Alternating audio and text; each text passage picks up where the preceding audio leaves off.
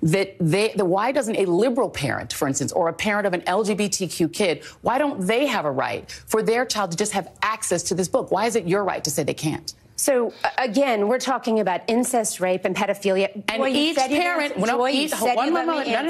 each parent has to decide.